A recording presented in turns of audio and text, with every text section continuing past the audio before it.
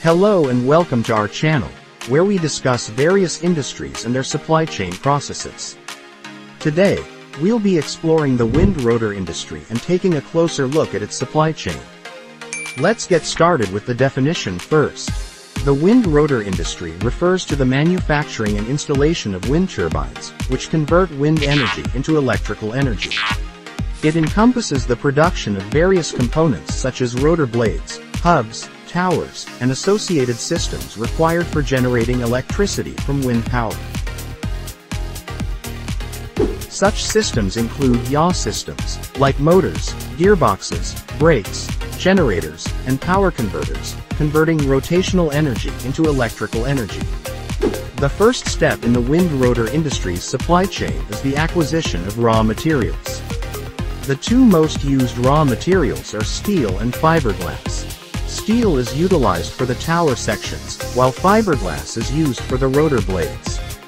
Typically, these materials are sourced from separate suppliers and delivered to the manufacturing plant.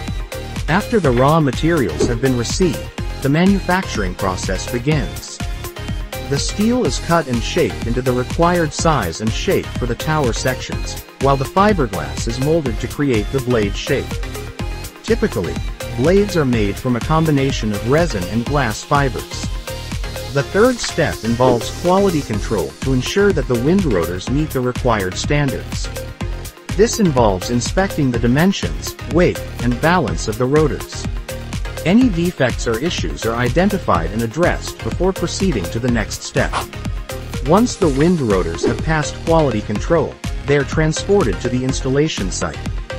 This step involves loading the rotors onto specialized trucks and transporting them. Careful planning is required to ensure that the rotors arrive at the installation site on time and in good condition. The final step in the supply chain is the installation of wind rotors. This process entails using specialized cranes to hoist the rotors into position atop the tower.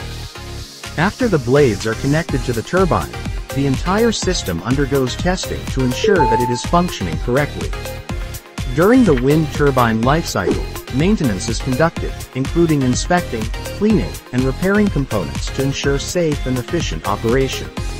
It covers activities to monitor the mechanical and electrical turbine condition and its structural components, cleaning blades, lubricating bearings, and repairing or replacing damaged parts. We hope you found this video informative and insightful. Thanks for watching. Visit us next time and subscribe to our channel.